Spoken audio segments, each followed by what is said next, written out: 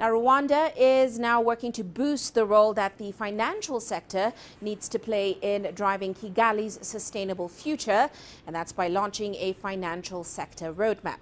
Now, the roadmap will provide financial tools and resources to address the negative impact of climate change.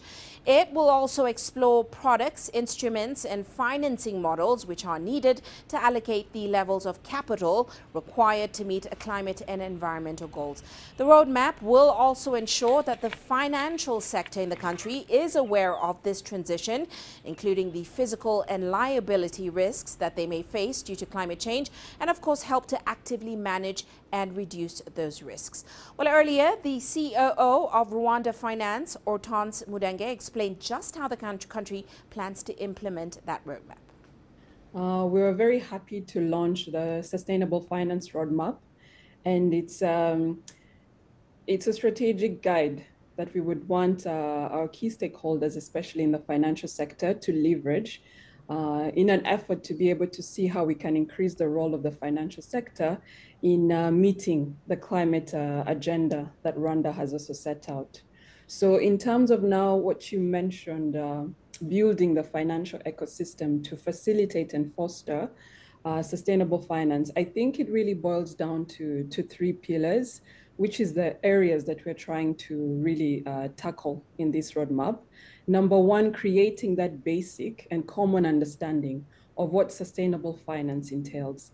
And to us, it's really looking particularly at the ESG, environmental, social, and governance principles, I would say. How are you going to ensure that the financial sector is really supporting and driving sustainable agenda is by ensuring that there's a pipeline of projects and opportunities actually for investment. And last but not least is the infrastructure, putting in place a framework for enabling investors and financial actors to develop instruments and financial structures that will actually be, I would say, the key conduits of this capital being invested in the projects. Now, Rwanda has said that it will cost about $11 billion through 2030 in order to attract new investments to combat the impacts of climate change on the continent, in the country rather. What are your financing targets, I'm curious, in terms of implementing this roadmap then? Well, this is a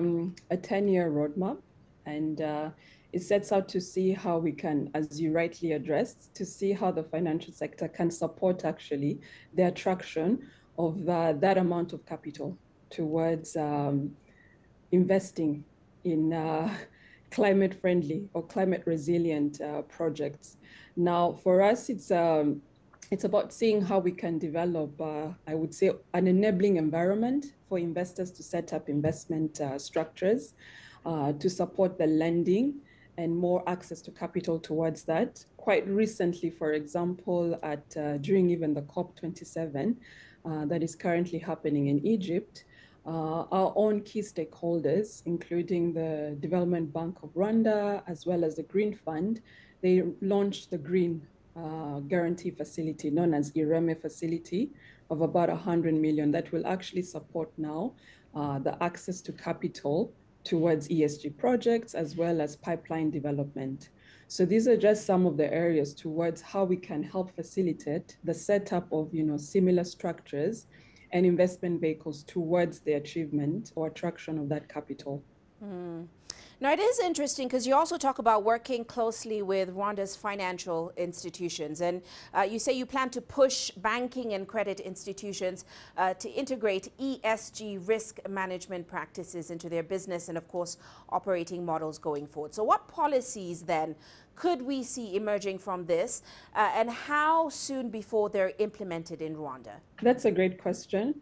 I think on financial sector is also currently looking at the different ways. Clearly, ESG is becoming a big topic. It has also been a big topic actually over the years. And our own industry actors are definitely looking at ways to be able to see how now they can have a more active role in supporting ESG investment. Now, when you talk about the policy, for us, it's really about how do you create the common guidelines and standards that different industries can look to be able to have, as I had mentioned, common understanding around ESG. And now, more specifically, there is need for that framework around ESG disclosure, reporting, and risk management. And so rallying with the support of the regulators, for example, and the ministry, to see how we can put in place those industry guidelines to facilitate, whether it's the banking, the capital markets, or insurance industries, to be able to foster more lending opportunities towards that, to foster more reporting towards ESG investing. And will Rwanda's capital markets play a big role in this plan as well? Absolutely. The biggest role, actually, the capital markets, especially the stock exchange, we're hoping to leverage it to be able to enable our own local ecosystem to mobilize capital, but also, as I mentioned before, in setting up Rwanda as a financial or sustainable hub for the region, we also want to see how regional players can also leverage stock exchange to mobilize equally. So when you look at Rwanda Stock Exchange, we're looking at the green index, for example, to see how there could be more and more opportunities towards the issuance of green and sustainable linked bonds, for example.